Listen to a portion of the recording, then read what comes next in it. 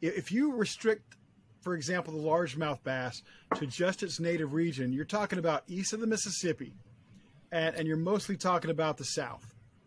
The reason the largemouth bass is the most widespread game fish in the world is because of guys like Spencer Fullerton Baird, the first chief of fisheries for the United States and one of the early curators of the Smithsonian Museum. He had people loading up fish of all different kinds, putting them on trains and sending them west in the 1860s and 70s. And whenever they stopped to pick up fuel or water, they would just dump these barrels into the rivers there. And sometimes the fish would make it, and sometimes they would float up within a few yards. Baird did not care. He was trying to spread food and some sporting options to the west.